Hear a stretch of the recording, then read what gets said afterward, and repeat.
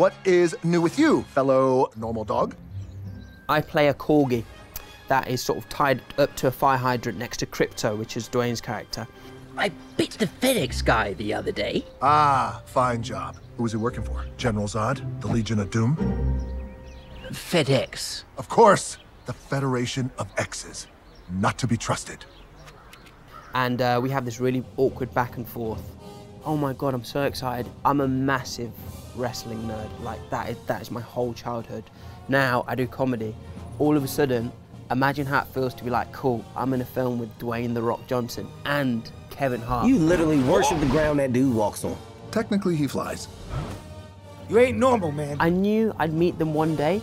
I just didn't think I'd be an animated Corgi. Any posh Corgi roles going forward, I'm your guy. It's really great planning on the part of my great-great-great-granddad to pick the surname Chawawa. Because now, when a film about dogs comes around, who's first in line? Munya Chawawa. So it's all worked out beautifully. I feel like this is my destiny. What is taking my owner so long?